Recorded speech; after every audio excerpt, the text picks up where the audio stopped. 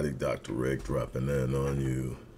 First and foremost, you know the routine. If you like what you hear, what you see, click the like button, click the share button, and subscribe.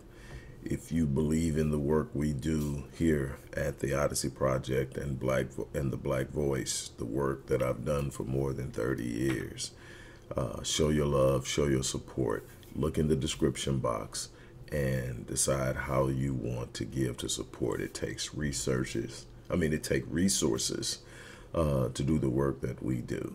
On that note, look, I'm going to get off into this. Look, I was contacted multiple times, and I've actually said no, probably now for more than a week. Whenever it first came out that Draya Michele had actually gotten pregnant by Jalen Green, I was hit up and like, what do you think about that? There's a lot of talk and there's a lot of things being said from a lot of different directions. What do you have to say about it? I'm like, I'm not getting off into that because it's a gossip. It's a gossip hotspot.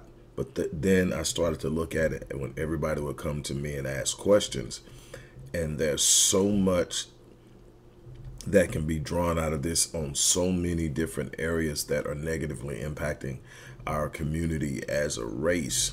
And it literally ties into what I shared with you yesterday as far as individualism versus collectivism in an idealistic sense of what works and what doesn't, and how the individualism is fed to us in a way that drives us to do whatever we want to do, however we want to do it. And it's just about us not understanding that the very construct is created through a societal push or a societal concept and construct that is basically oxymoronic. And what I mean by that is you're talking about being individualism, but the idea is being pushed by society, which in itself is represented by group conglomerate activity. In other words, we are designed as mammals to function in a social perspective, in working with one another to take on goals and work in a collective manner to achieve something. That's what we are designed to do. We're not designed to stand on an island and function on an island, and we're not even in a society that even promotes it in practice, but we consistently want to push it so that we don't have to be accountable to the others in the group. But anyway, what I'm going to do is I'm going to break this down. And for those who don't know what I'm talking about, Draya Michele is quote unquote, and I'm not going to attack her based on whatever she's done as far as her professional career. She's what she is. I know she's acted in some things. She appears a lot in promoting merchandise on Instagram and places like that. So I guess you will call her Instagram model as well. But she definitely has appeared in some films, and so she acts. What level and all that, I'll leave that conversation to you guys. Again, I'm not here for the gossip angle. I'm here for why this is a horrible thing on so many different levels, and there's enough culpability to be passed around. First and foremost, though, I want to talk about something at the core of this. Draya is this model who is 40 years old, who is dating or sexually involved with a 22-year-old player for the Houston Rockets basketball team, and she has now become pregnant. It is getting a lot of traction for a couple of reasons. She's 40, he's 22, but she also has another son. Well, she has two more sons. She has, I think, with the kid she has with she has a kid with Orlando Scandrick, who used to play with the Dallas Cowboys, a professional football player. She has a kid with him, And then she has an older son who is the same age as Jalen. So she's having a baby for a guy who is the same age as her oldest son. And when she's talking about this, they're asking her, and she's saying in her interview that she's liberated in her thinking. That's the new talk for, I don't have to worry about loyalty, commitment, and settling down and building a family. I can just go out and have babies and co-parent. And that was pretty much how she said it. You can just co-parent. You can just go up to, hey, you want to have a baby? She literally said this. You want to have a baby? I want to have a baby. Let's have a baby. We'll just co-parent. And she literally thinks like, this is a 40-year-old woman who literally thinks that's a good idea. Well, it tells me that either she knows and doesn't care and totally out for herself, or she is ignorant of the concept of child development, the concept of socialization, the concept of social awareness and efficacy. And so it blows my mind when she says that, but she says that she doesn't project long term. So, because they're asking, can you see yourself at 40 being with a guy that's 22 long term? And they're asking legitimately because long term doesn't come into a serious expectation just because you're dating someone. It comes into a serious expectation because you're having a child with that person. And the key word is not by that person or for that person, it's with that person. And we've got to really truly start to pay attention to the semantics and the vernacular that's being used at any particular time to describe something, because in their vernacular is the nuanced suggestion of what's acceptable, and the media has always used that as a part of their propaganda narrative. So here we are.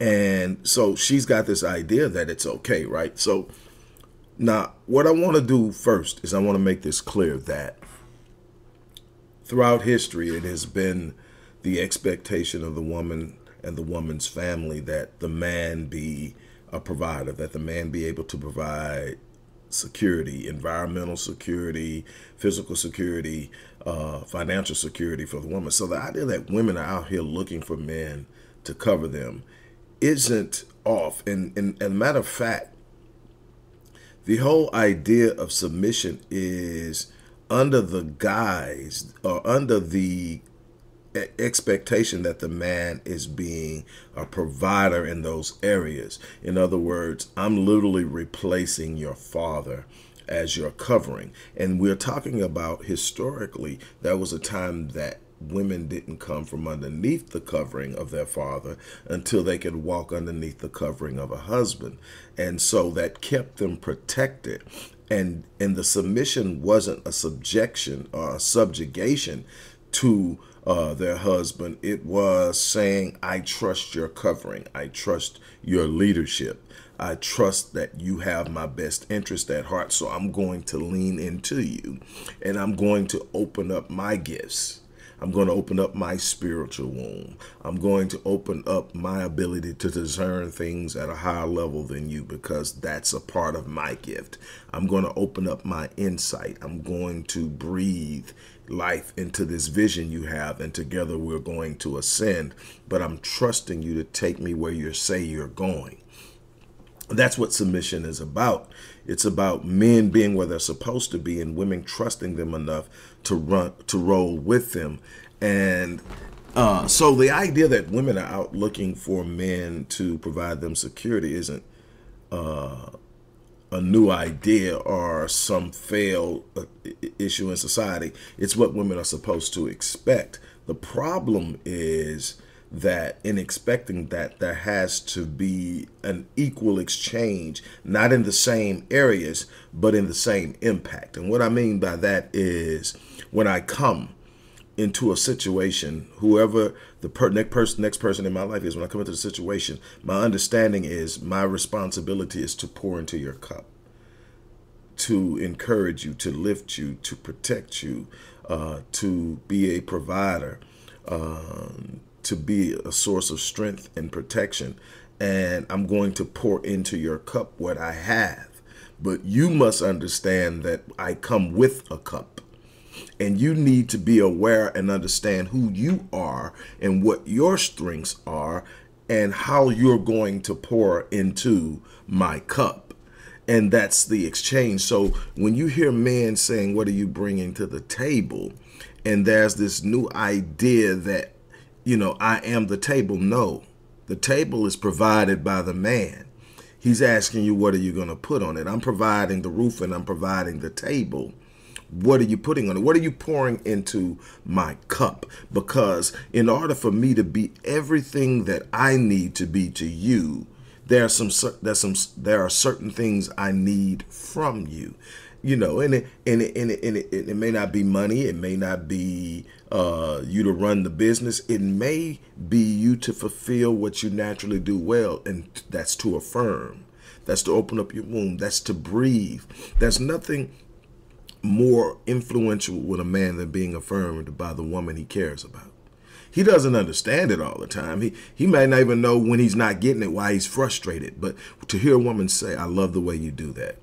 To hear a woman say, I really believe in you. To hear a woman say, we got this. I know we're going. You got it. You're awesome. You're great. All these things drive a man.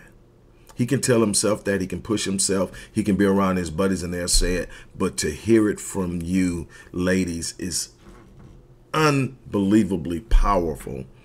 And we are constantly realizing we're in an era now where women want to withhold it. Why should we have to praise you for doing what you're supposed to do?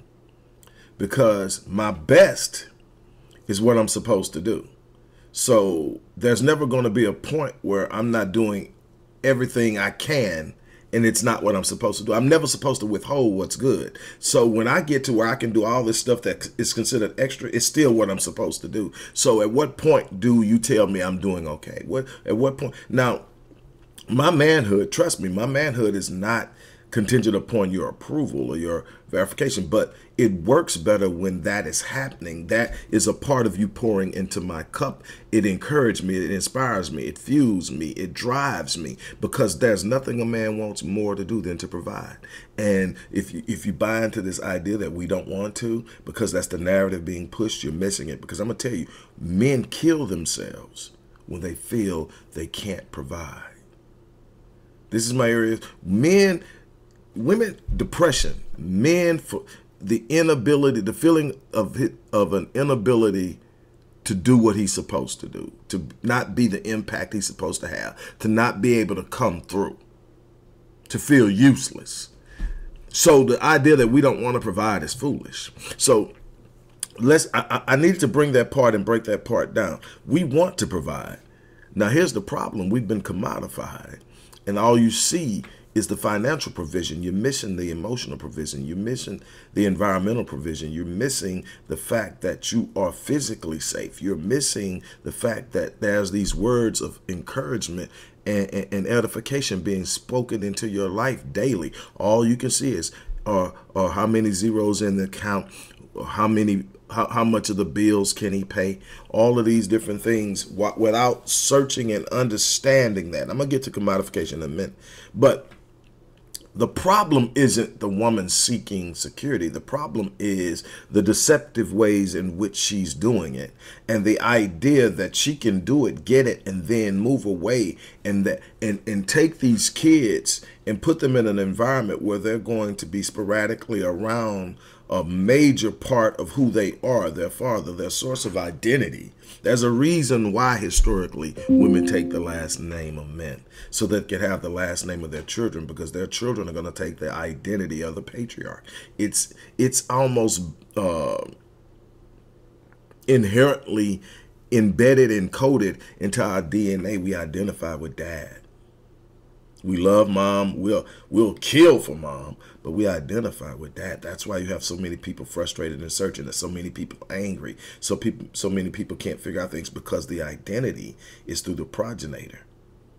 And I could get deeply into that, and there are some people who will argue me that, and I could pull you pounds and pounds of empirical and pragmatic data to make my point, but that's not even the big thing here. But anyway, The idea that you can take that and you can do that and it's going to be okay. Now, the crazy thing is she's not even taking into consideration the emotional impact that's going to happen here. Because see, in the moral collapse, it's go out and get whatever you have to do. In the moral collapse, there's this push of individualism. I don't have to worry about anybody but myself. And the very nature of who you are demands that you lean into others and others lean into you. It is the way that we remain erect, but we are driven to believe that I can make my own decisions. I can do what I want. No one has the right to tell me anything.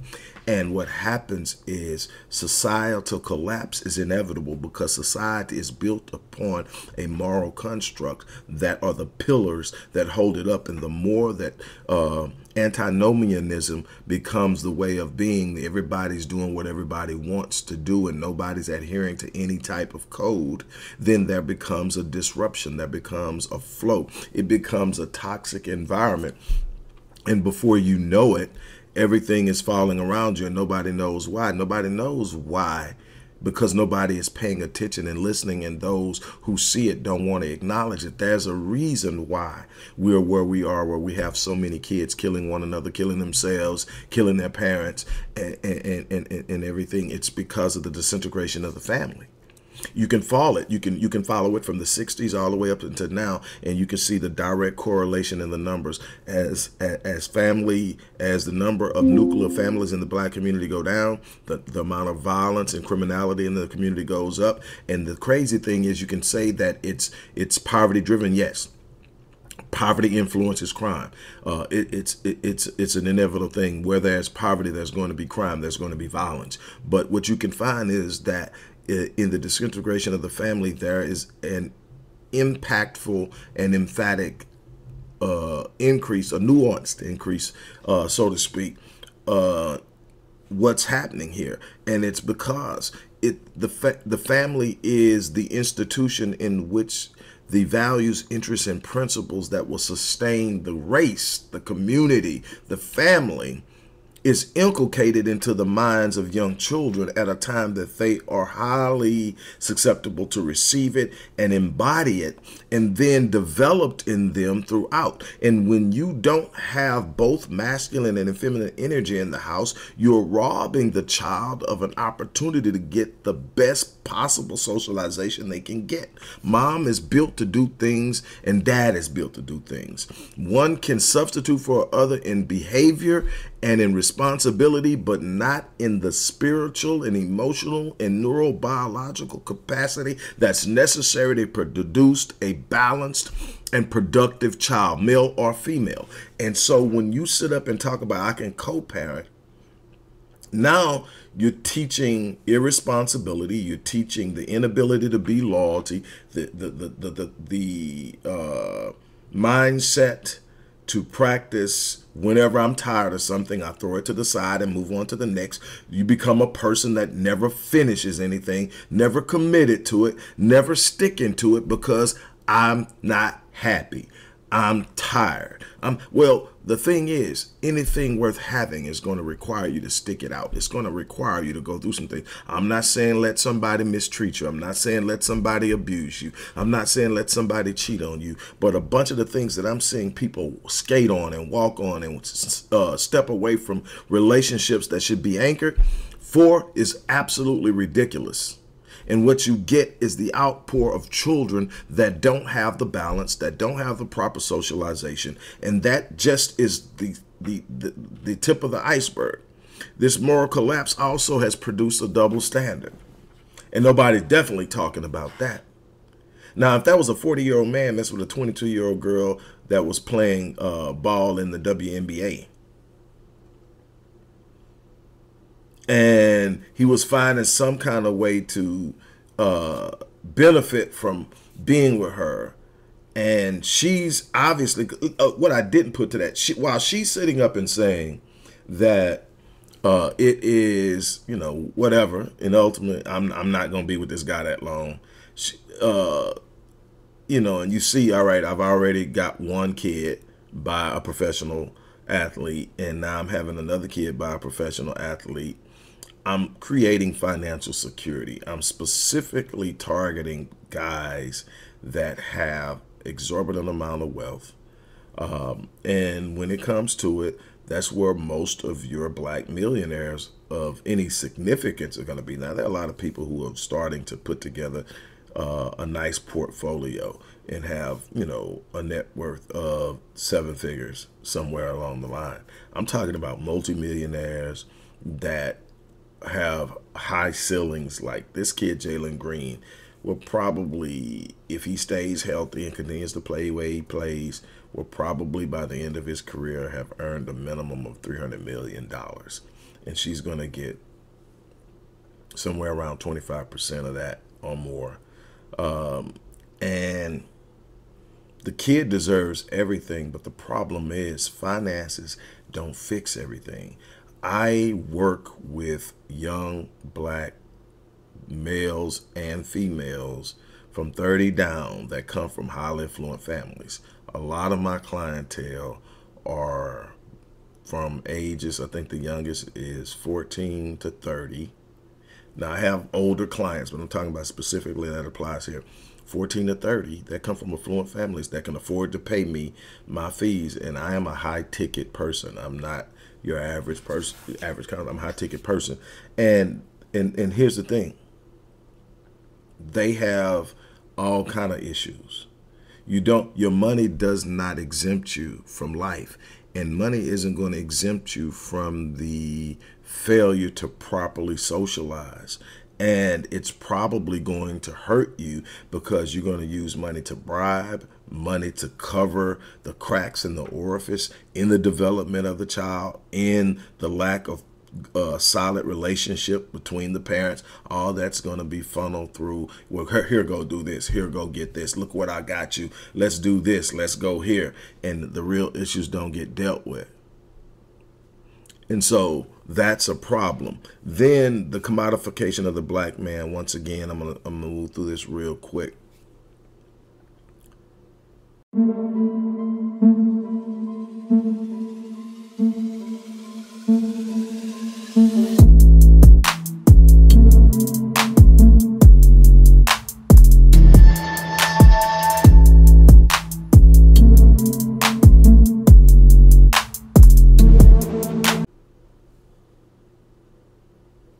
Every group has an expectation of their men being providers.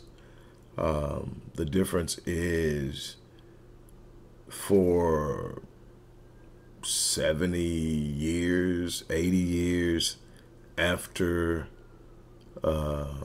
70 years maybe, after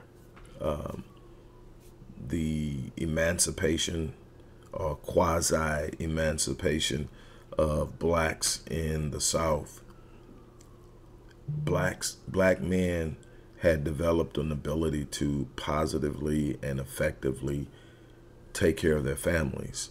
They were the primary and in many instances the sole providers in their home, and these men were able to do that with less than a high school diploma. It was because of the industrialization of the inner cities, where there were warehouses and plants and manufacturers and all of this stuff, where they could literally go in, get a job, make a good living, and take care of their families. And they deindustrialized. In the 60s, they started the deindustrialization of the inner city. They moved the plants out. They moved the warehouses out. They moved a lot of different things out of these cities. And at the same time, they stripped out programs in the school system that taught welding, auto mechanics, wood shop, plumbing, electrical, being an electrician. And what that did is that took the ability to leave high school and immediately take on a job making a meaningful income. Those vocations still pay well. Most of those vocations produce 6 figures, and you don't have to have a college degree to have it, but it's not readily available like it used to be. And that wasn't an accident. that was the crippling of the black family. This is laid out in a number of different ways. If you haven't read The Negro Family, A Case for National Action by Daniel Patrick Moynihan, more affectionately known as the Moynihan Report, you need to read it.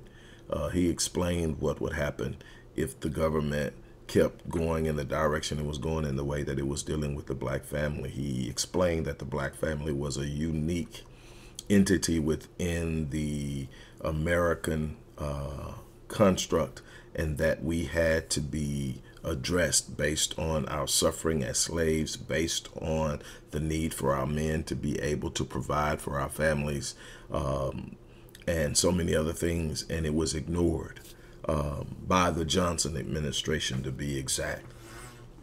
And so then we end up with this slow process where we're fighting. And the reason I say that is because all of this, can he pay all the bills? And, you know, I need this and I need a six-figure man. And the truth of the matter is, all of this grandstanding on social media, all of this, that, and the other. And the truth of the matter is, the median income for black men is the lowest of all men in America, and it's $44,000. That's the median income. Another statistic that we should know with all these flexers on the internet is less than 3% of black men make six figures. Out of the 20-something million black men, only about 3%, somewhere like that, 3 to 6%, make six figures. Everybody else is somewhere under that. And you have to understand that if the median income is $44,000, there's some people making significantly less.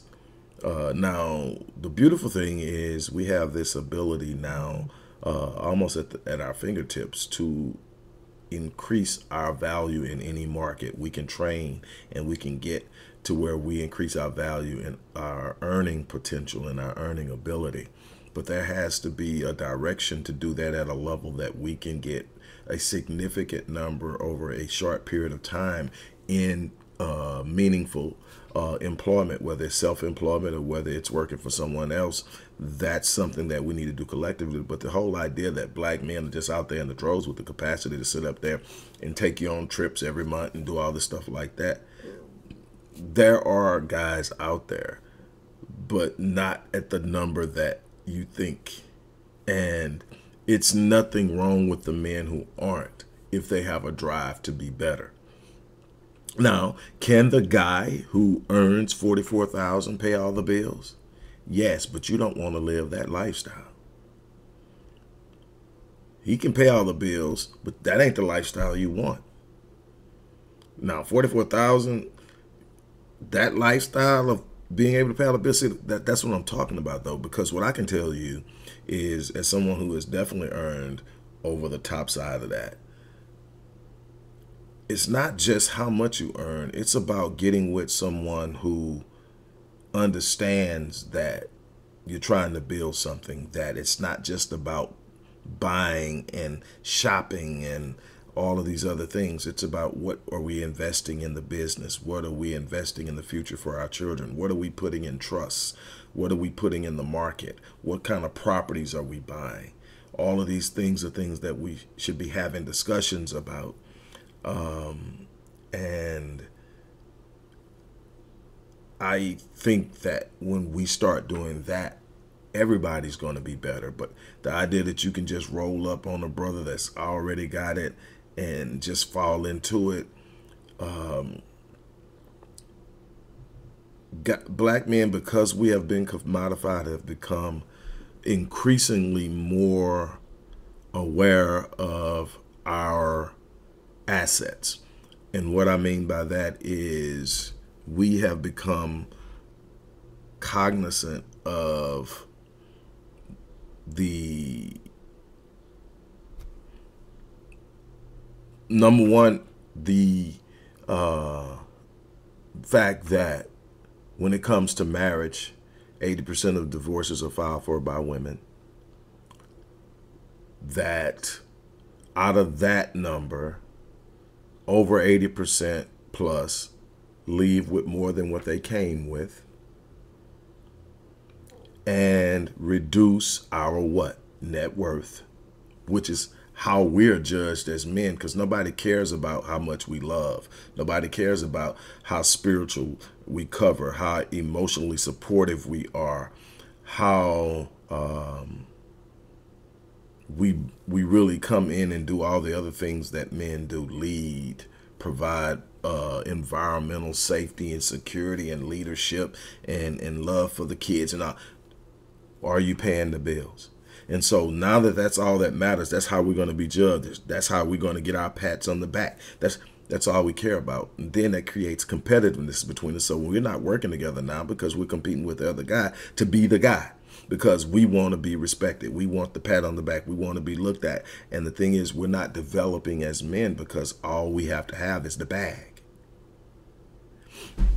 So the thing is, we could go on and on and on about this, but this all is going to be exacerbated when you start having people on levels like Brittany Rayner and Draya Michele and all of these others that are coming and saying, I'm gonna go out there and I'm gonna get pregnant. And it's not new. This stuff has been happening for a while.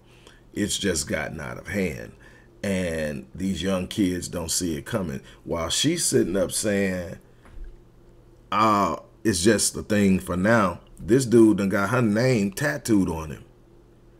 He's in a different space, and that's the same thing. When I go back and I look and I say, used to be like this, hey man, I'm gonna be straight with these women right now. I ain't trying to settle down. I'm just doing my thing. And I'm gonna go tell them this, hey, look, ma, this is what I'm doing. This is how I'm rolling. What's up? And I just want to let you know you good. And she gonna say, hey, I'm good, because she sees that you have some things that she wants to experience or she wants access to. She's gonna say yes. She's not gonna consider her emotional health. She's not gonna consider her psychological health. She's gonna consider, you have something for me. And I had to learn that in those years back then, that, I've got something that'll make a woman agree to something that's not good for her. And just because she's agreed to it doesn't make it right.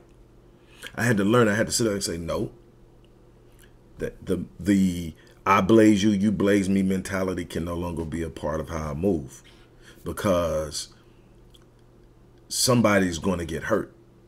And so it's got to be respect. If I can't give you what you need, I'm not going to be here. And I'm going to need you to think the same way towards me.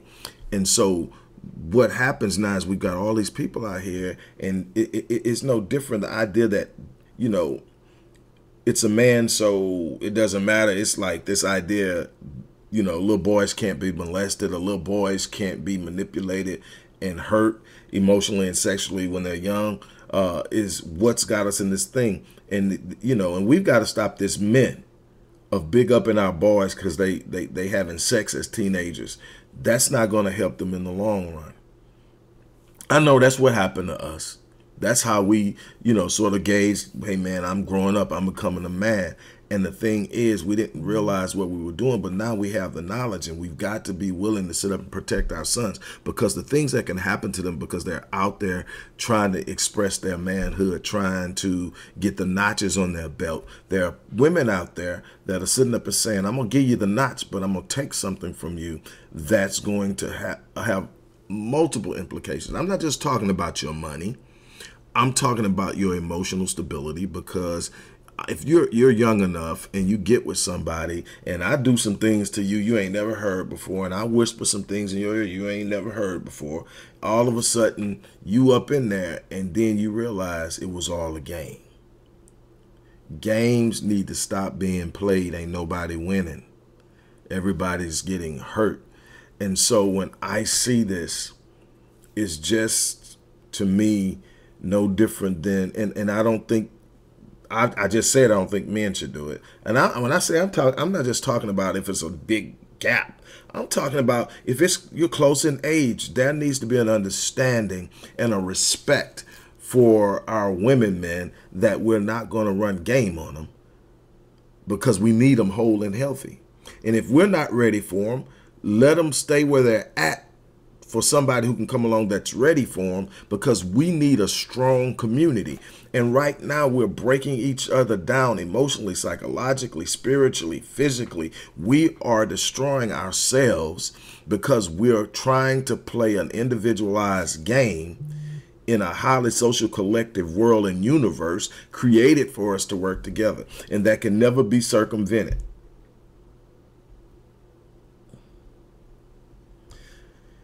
The poor socialization of our youth is what produces the aberrant behavior that we observe, that we are so averse to, that we go, oh my God, and all the other stuff.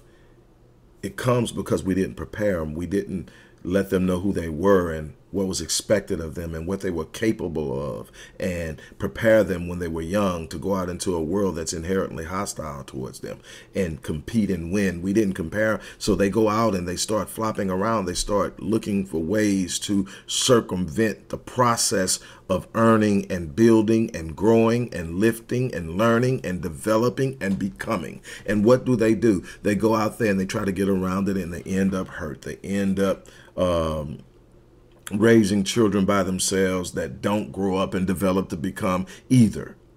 They end up in many instances incarcerated because they're trying to skirt a system that wants to chew them up and spit them out in the first place. We have got to understand that I have no problem with a woman wanting to be covered. I have no problem with a woman wanting financial security. I have no problem with a woman who has her own means demanding a certain amount from a man. What I do have a problem with is the deceptive means that we deal with each other, trying to get what we want without delivering what's necessary and not looking at the long-term implications. And I think the most important thing that has to be observed here is that these children don't have a say-so in the matter. Yes, he's young and he's dumb and he doesn't get what's going on, and he obviously didn't have the right people in his camp, and then maybe he did and he just ignored it. But he's an adult. He made a choice, poor choice, because that's not what you want your seed to come up with. That's not how you want your seed to be in this world.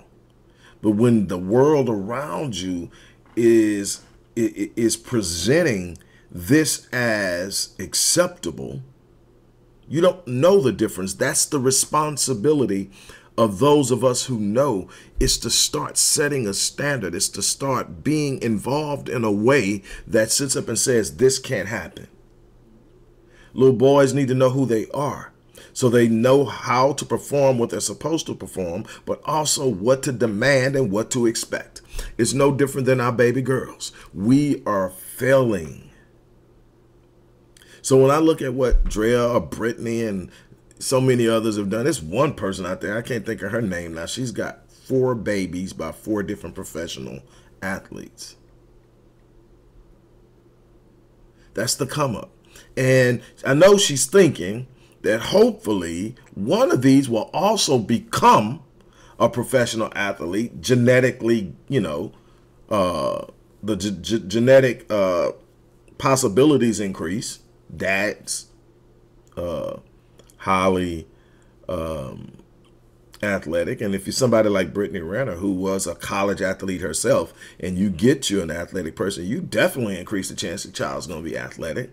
And then you just get in and you push them into a sport they don't want to play, but you get them into it and you drive them and push them, and the next thing you know, 18 years later, you're set for life.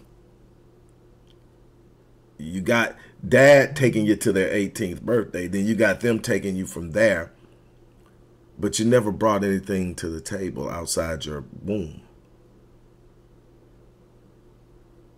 I don't, and the thing is, there is a growing number of people who think that's good. Hey, that's the game. That's how it's played. You got to do what you got to do. That hustle game destroys communities. It's an individualized, self-serving mindset that ultimately will burn you. Nobody walks away clean from that grift. And that's what it's a grift. It's a grift. She's hustling a lifestyle that she has in no way contributed to outside of her womb.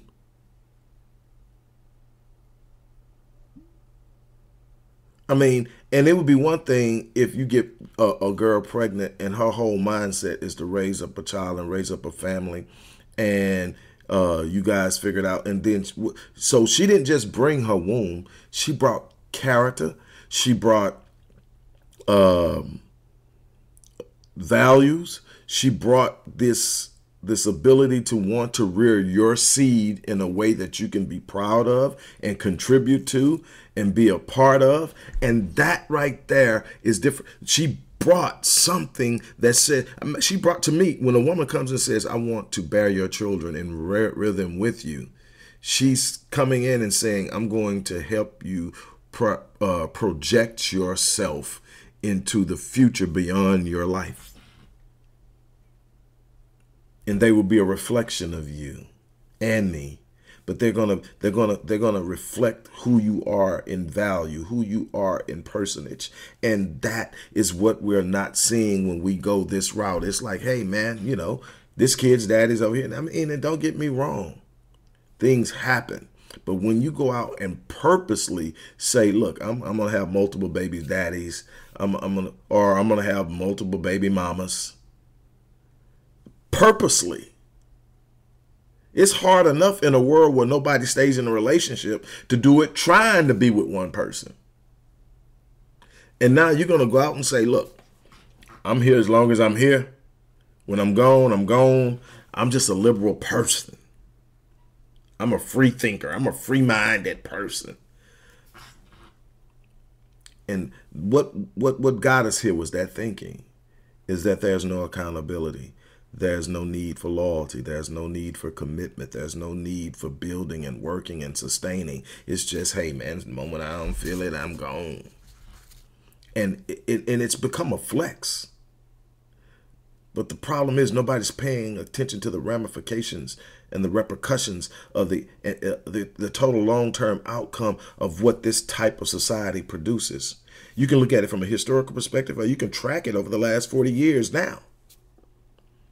We've got a problem. So for those of you that wanted me to come in and weigh in on that, that's my take on it. And I could go on and on and on, but I have other things to do. So that's it for now. You guys take care. I'm out.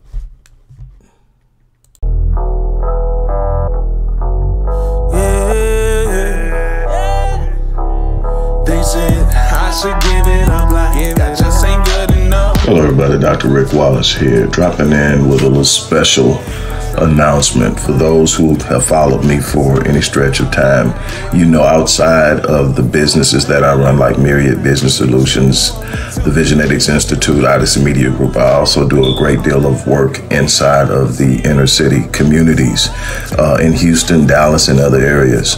I'm asking now, as we push a fundraiser, that you support what the Odyssey Project is doing in the inner cities, especially with programs like Black Men Lead, which is a rite of passage initiative, and Restoring Ghetto's Forgotten Daughters, which is a program focused on helping young girls, but boys as well, suffering from childhood sexual abuse, rape, molestation, domestic abuse, absentee fatherhood, and so many other things. The information will be in the box. Thank you.